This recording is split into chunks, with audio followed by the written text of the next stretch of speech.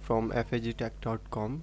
Today we will learn how to import demo data in GeneratePress. So as you can see on my home page, I already import demo data on my home page.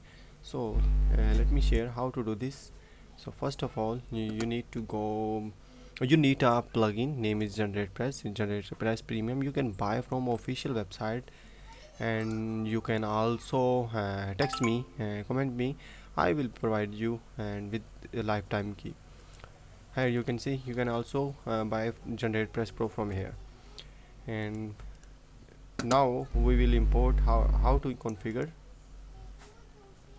You can see my lifetime active keys is active, and if you see models, and you can see elements is active, and I just activate site library.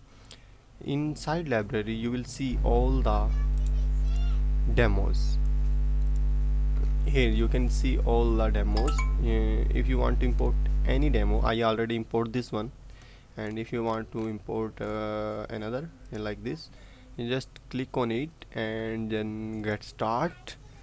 Then you can I understand, and you can import demo content also and demo as you want. So here is a quick knowledge base video.